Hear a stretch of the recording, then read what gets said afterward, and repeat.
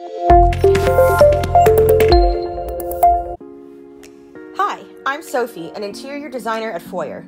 Today, I will show you how to rotate an object using the arrow keys in Foyr Neo. Let's begin.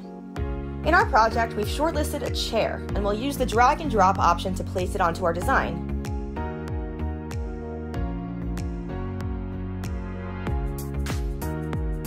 At this time, we need to use the rotate option to place it properly. When the chair is selected, at the top of the canvas we can see a rotate option. When we click on it, we can then rotate our chair, as well as move it through the arrow options. We can also use the left and right arrow keys to rotate it. Through this option, we can only rotate it on one side, but with free movement, we can rotate it in 3 directions. So, by using these options, we can easily rotate our product in any direction and create the perfect design.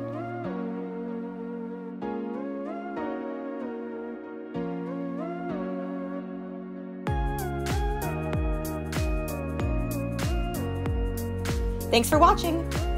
Comment below to share your thoughts and subscribe to learn more.